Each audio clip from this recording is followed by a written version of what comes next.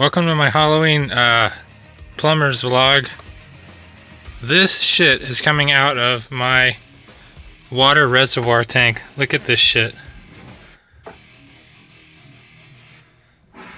It's freaking, look at all the sediment. I can pick it up with my hand.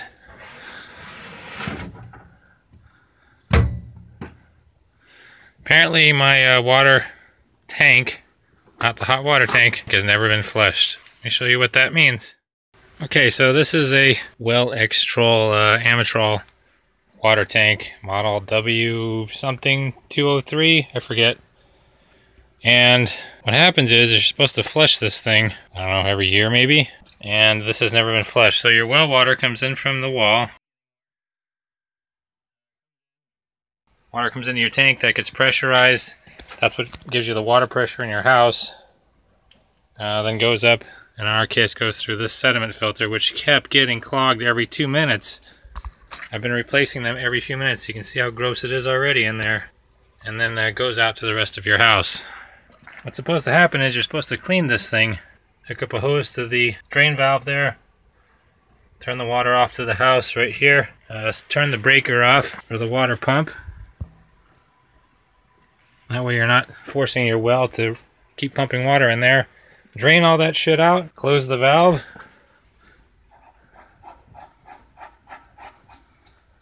Leave the water turned off to the house. Turn your breaker back on. And you'll hear this thing fill up with water. Well, to a certain degree. There's an air bladder in there also up at the top. Interestingly enough, a little like stem for a tire. You can connect there and make sure you've got the right amount of air pressure.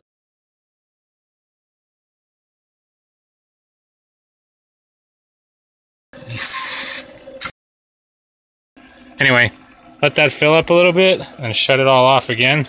Shut this off. Open this valve back up. And you'll see all this goodness coming out. Let's have a look. It is nasty. So now I know where my iron's coming from, my iron problem. It's a buildup over the years. At least 10 years I've owned the house. I've never done it. Didn't even know about this. And actually, believe it or not, that's looking quite a bit better. You can see the slop that came out of there. I'm almost scared that I did this in my drain now. I didn't realize it was going to be pumping out dirt, for crying out loud. Not like that. But this is actually at least 5 shades lighter than what I'd been seeing earlier. So, keep doing that until it runs clear, and then your tank is flushed.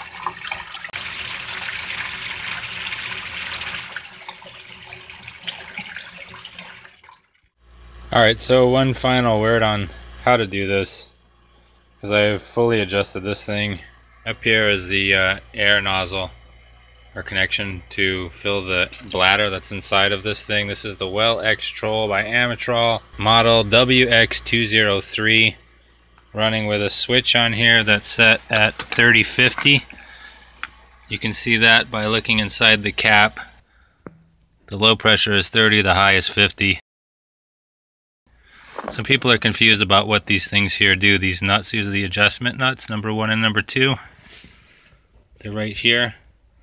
Some people seem to think the one on the right is the high range and the one on the left is the low range, or vice versa, and that's not what it is. The one on the right is the range. So essentially it's the upper to lower range. It's the entire range. If that range is not sufficient, then you adjust the screw on the left to get a higher range. Again, the one on the right is range, the one on the left is above the range, okay?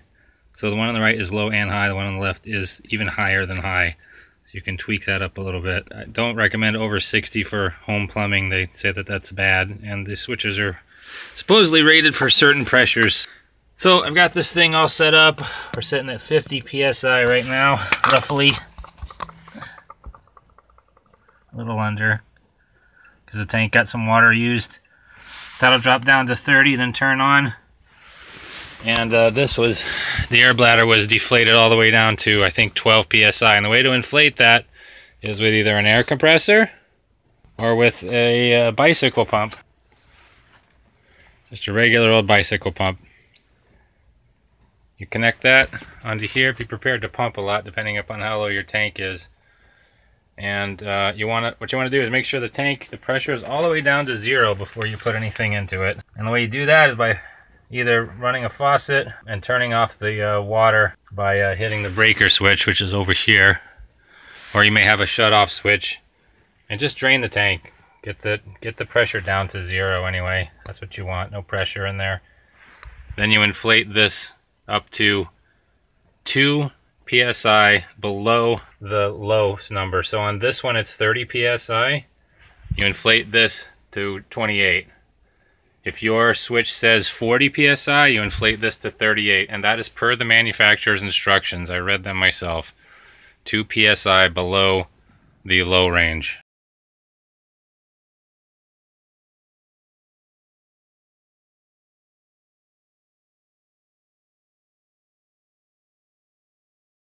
Alright, very simple to do. Just pump that up, put water back in the tank, and then adjust your settings appropriately. And to be honest, you shouldn't be adjusting them while the thing is running, because that's 220 volts right there, and that will kill you if you're standing in a pile of water. Alright, that's it. Good luck.